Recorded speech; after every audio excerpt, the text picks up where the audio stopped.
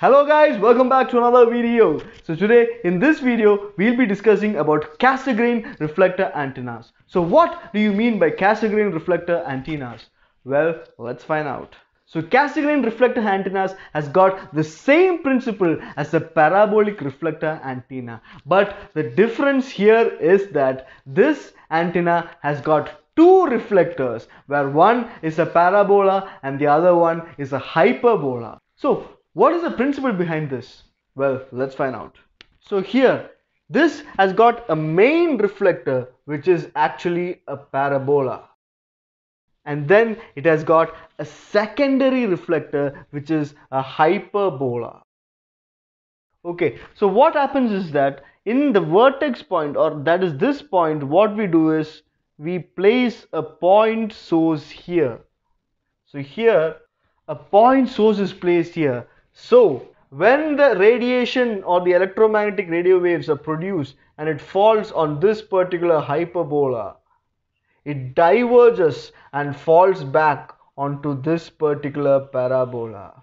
And once that happens, it emerges out as parallel electromagnetic radio waves, and therefore it can be transmitted. So as simple as that, guys. So here it has got a hyperbola and a parabola, where the primary reflecting surface is a parabola, whereas the secondary reflecting surface is a hyperbola. So when a particular point source produces electromagnetic radio waves, it falls on this particular hyperbola and then it diverges. That is, it gets reflected here and it diverges and falls onto this particular primary parabola. And when it falls here, it then gets reflected and then it emerges out as parallel rays. This is the basic principle behind Cassegrain reflector antennas. This is how it looks like. So I've written it down. It is a type of a reflector antenna. Here the main reflector is a parabola, whereas the secondary reflector is a hyperbola.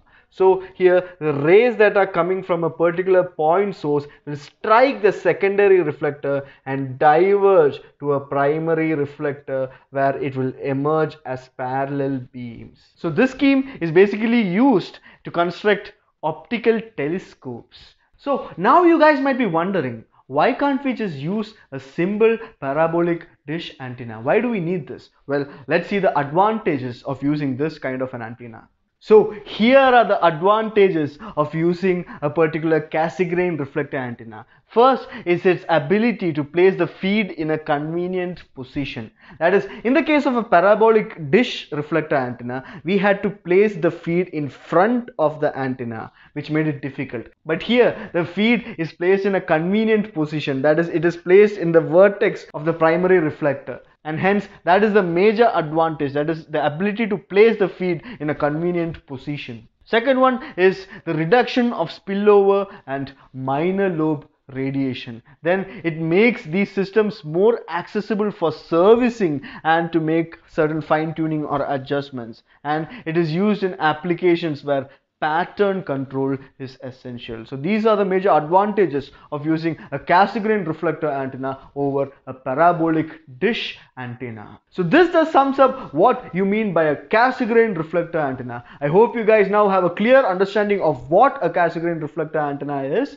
and this thus sums up module 4 of antenna and wave propagation. So in the next video we'll be starting with module 5 of antenna and wave propagation. So stay tuned guys, and I'll see you guys in the next video. Thank you and peace out.